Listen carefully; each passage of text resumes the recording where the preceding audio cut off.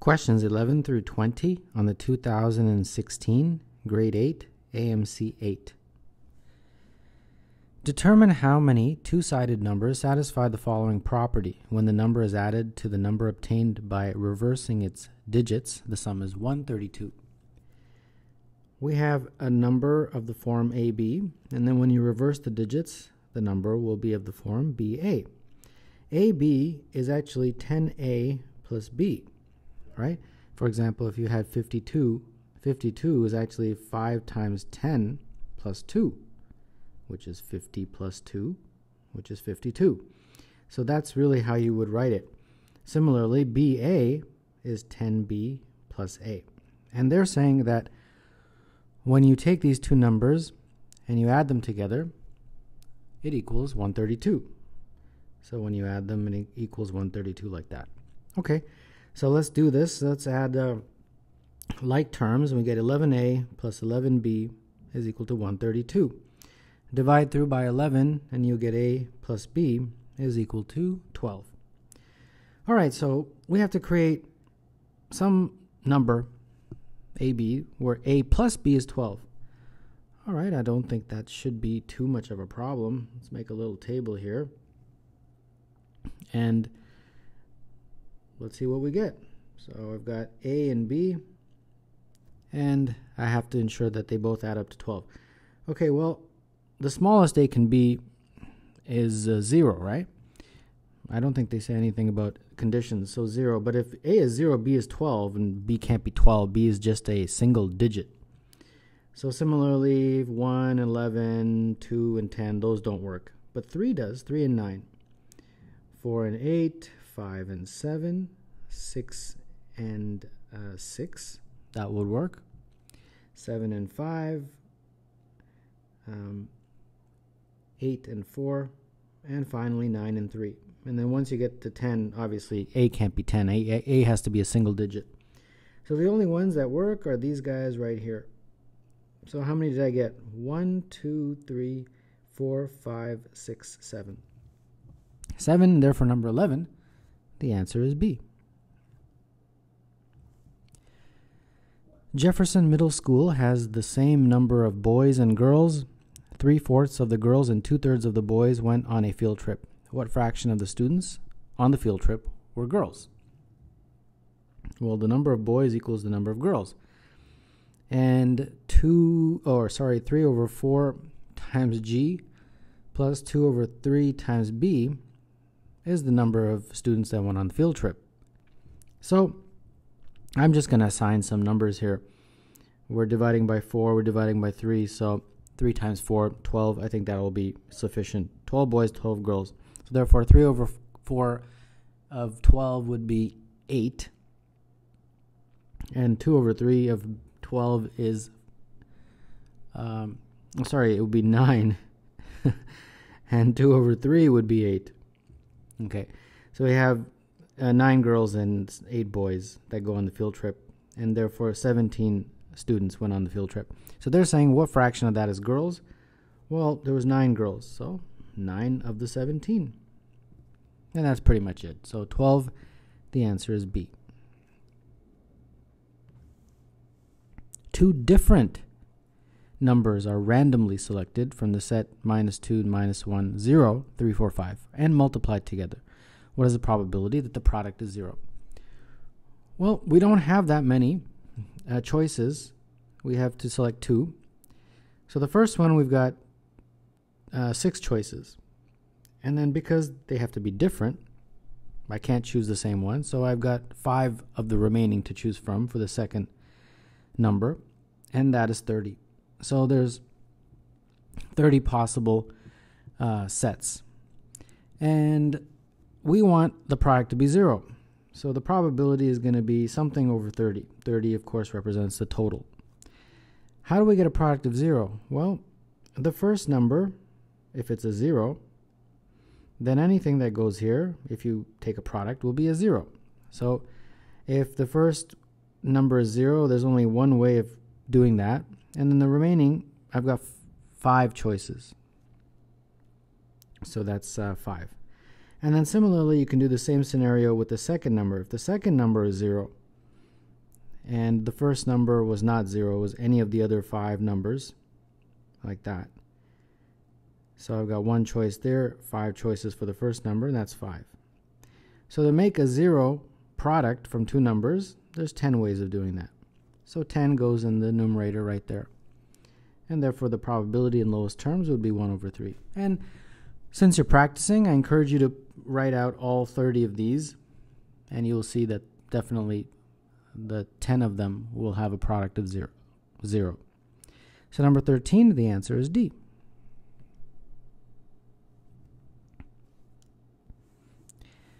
Karl's car uses a gallon of gas every 35 miles, and his gas tank holds 14 gallons when it is full. One day, Karl started with a full tank of gas, drove 350 miles, bought 8 gallons of gas, and continued driving to his destination. When he arrived, his gas tank was half full. How many miles did Karl drive that day? Well, we have 35 miles per gallon, and that means when he drove initially with a full tank of gas, his tank had 14. That's pretty much what they say, at 14 gallons when it's full. So he drives 350 miles, and therefore he uses 10 gallons of gas.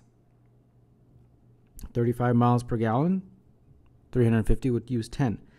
So he uses 10, so now his tank has 4. All right. Then he buys 8. So he buys 8, and now his tank is up to 12. And then they're saying he continues to drive, and at the end, his tank is half full. So half full is 14, so half full would be 7. So that means to go from 12 to 7, he had to have consumed 5. So in addition to this 350, he drives another number of miles, and I have to figure out how many miles that is. Well, he drove enough to consume 5 gallons of gas. So 35 miles per gallon times 5 gallons. And that's going to give me how much he drove, which would be 35 times 5, which is 175. So that day he drove 350 plus 175, and that is 525. So number 14, the answer is A. What is the largest power of 2 that is a divisor of 13 to the power of 4 minus 11 to the power of 4? Well, I'll just do it in the most straightforward way. I don't want to make this any more complicated than it needs to be. 13 to the power of 4 is 28561. 11 to the power of 4 is 14641. When you subtract them, you get 13920. And if you keep dividing by 2, you'll find that it is divisible by 32. And that's it. Really. 32 is 2 to the power of 5. So number 15, the answer is C.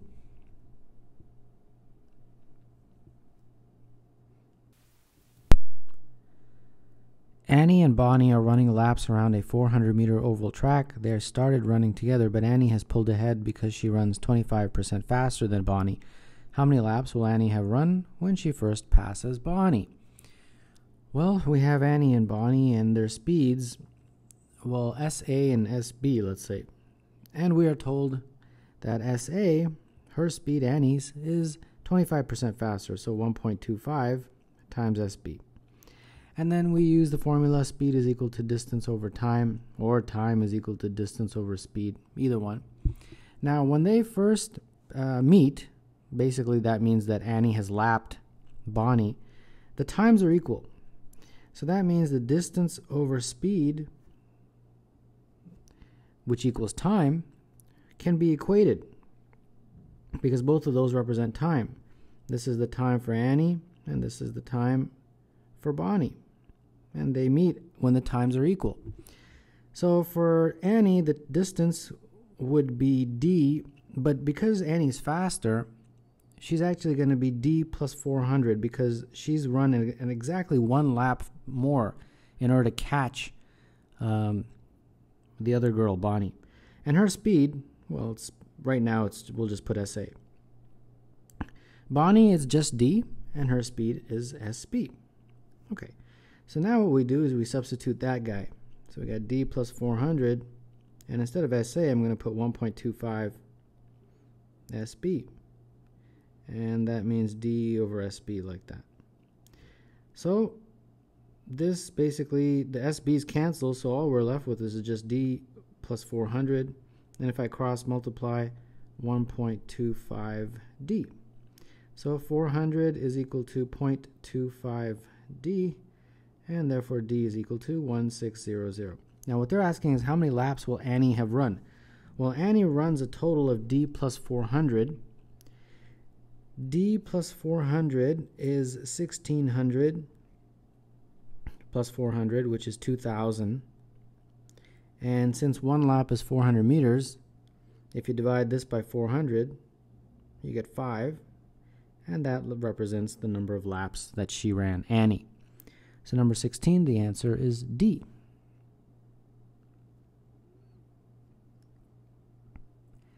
An ATM password at Fred's Bank is composed of 4 digits from 0 to 9, with repeated digits allowable.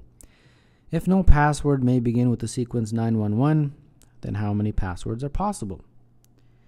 We have 4 possible digits. All of them seems like you can choose any digit from 0 to 9. Okay, and you can repeat digits. So that means for every digit, you've got 10 possible choices, each possible choice being from 0 to 9. So the total you multiply, and looks like that's 10,000. But we can't have anything with 911, so we've got to figure out how many of those we have and then subtract from that. So 911 would be of this form. And then the last digit can be anything from 0 to 9, so I've got 10 possible choices for that guy. So that means basically that the 9 was here, the 1 was here, the 1 was here. So one choice fixed as a 9, one choice fixed as a 1, and one choice fixed as a 1.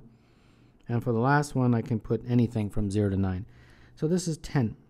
So these 10 is what are not allowed. So this is the total. This is what's not allowed. To get my answer, I have to take this and subtract from it that. So 10,000 minus 10, and that's 9990. So number 17, the answer is D. In an all-area track meet, 216 sprinters enter a 100-meter dash competition. The track has 6 lanes, so only 6 sprinters can compete at a time. At the end of each race, the 5 non-winners are eliminated, and the winner will compete again in a ladder race. How many races are needed to determine the champion sprinter? So we have round 1, round 2, round 3. Let's see what we get. So the number of runners in round 1 at the very beginning is 216. And each race can hold 6 runners, so 216 divided by 6, which is 36, is the number of races. So in each race, we have only one person that actually advances because the other 5 are eliminated. So it's pretty tough standards here. So in round 2, only 36 sprinters will start. Each race has 6 runners, so 36 divided by 6, which is 6 for the number of races. And again, only one sprinter per race advances to the 3rd round, which I guess is the final. And that will have 1 race. So the total number of races is 36 plus 6 plus 1, which is 43. So number 18, the answer is C. The sum of 25 consecutive even integers is 10,000. What is the largest of these 25 consecutive even integers? All right, so an even integer is of the form 2n. So consecutive, the next one will be 2n plus 2, 2n plus 4, and so on, right? And we have how many? 25 of them. So eventually we'll get up to 2n plus 48. There's 25 of them if you write them out. Now we have to add them. So we add them all up, and there's 25 of these guys, right? 25 of them. So the sum, that's going to be 25 times 2n. And then I've got to add up these numbers, 2 plus 4 plus 6, dot, dot, dot, all the way up until 48. Okay, and that sum they're saying is 10,000. Okay, well the 25 times 2n, that's easy, that's 50n. But I've got to add up these guys. I'm going to factor out a 2. When I do, I get 1 plus 2 plus 3, all up until 24. And then this, I can easily use that formula. If those of you, this is a grade 8, so you may not know this. 1 plus 2 plus 3 plus 4, all the way up until some number n. That can be added with the formula n times n plus 1 over 2. If you didn't know that, that's no problem. I'm showing it to you now.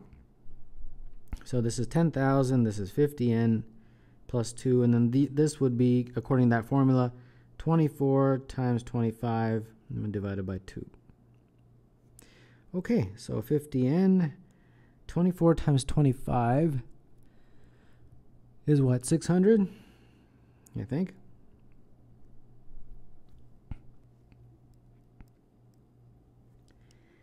And let's see here, we've got to now just subtract from 10,000. So that's going to be 9,400 is equal to 50n, and therefore dividing through by 50, n is equal to 188. And they want the largest of those, and the largest of those was this guy, 2n plus 48. So 2n plus 48 is going to be 2 times 188 plus 48, and that is 424. So number 19, the answer is E. The least common multiple of A and B is 12. The least common multiple of B and C is 15. What is the least possible value of the least common multiple of A and C? All right, 12, which is basically 2 times 2 times 3. And that's the LCM of A and B. So let's make it easy for us. Let A be 2 times 2. And let B be the 3. That's how you would get an LCM of 12. Okay, then they say that the LCM of B is 15. So 15 is just 3 times 5. So B and C, well, B has already been assigned as being 3, so that means C must be 5. And now they want the least common multiple of A and C. A is 2 times 2, C is 5. So the least common multiple of A and C, LCM of A and C, would be 2 times 2 times 5, which is, of course, 20. Number 20, the answer is 20, and that is choice A.